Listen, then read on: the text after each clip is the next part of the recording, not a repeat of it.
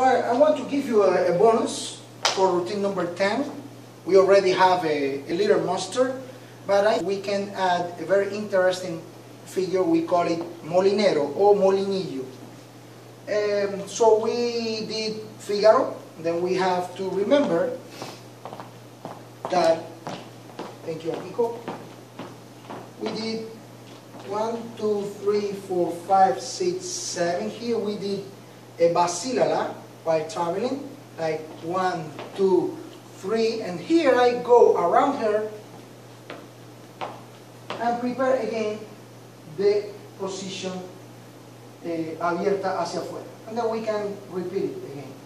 1, 2, 3, and then 5, 6, 7. But instead of going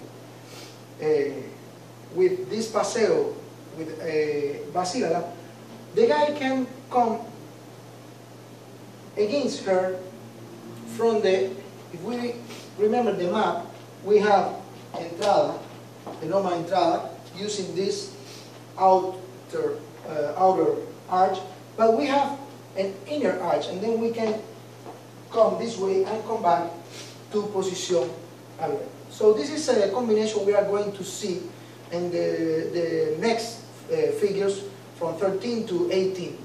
But I'm going to give you a bonus here.